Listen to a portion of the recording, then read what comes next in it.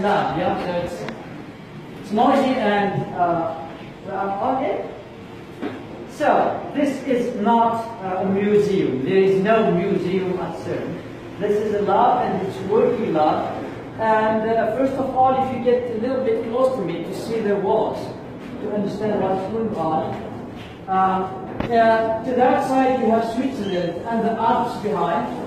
So lucky enough to take from the cafeteria, from the outside, you can see the Mont Blanc, which is there. This is Lake of Geneva. This is the airport. You probably landed here, unless you took a bus or train, yeah? Then this is the machine, the LHC. It's 100 meters underneath. I'll explain shortly why is it 100 meters underneath. And it goes, it's a circle of 27 kilometers. This is the French side.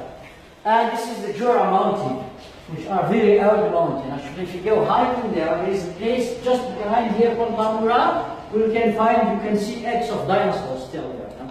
You can visit it.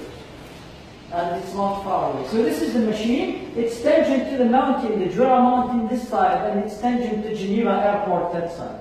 The machine is 100 meters underneath. Why? First of all, we need to hide the machine. We have particles which are protons running inside with high energy.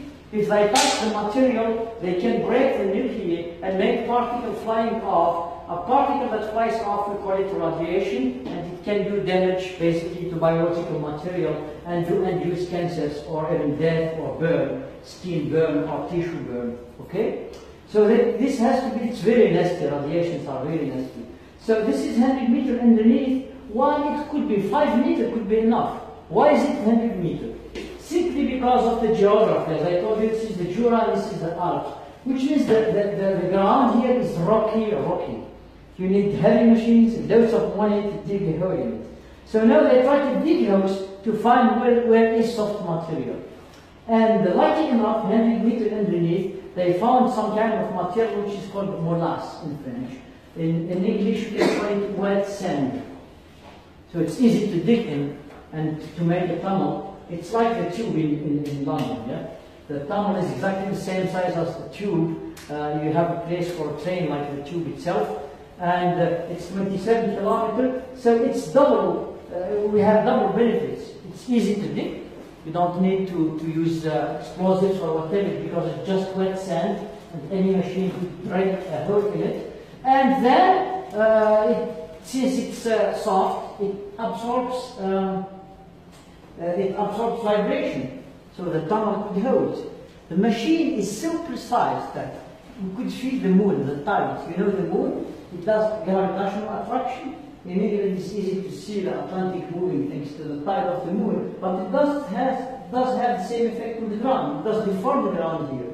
So when we are running this machine, we have such a precision, which is below a micrometer, that we know exactly where is the moon in each segment.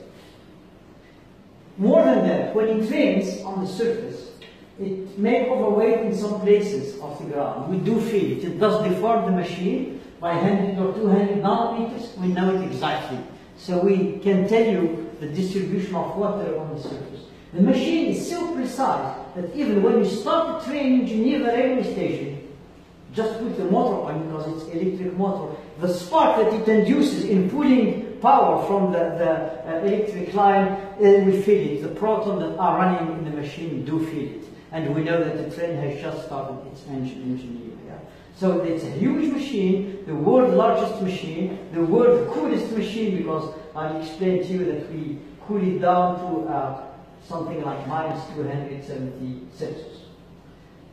So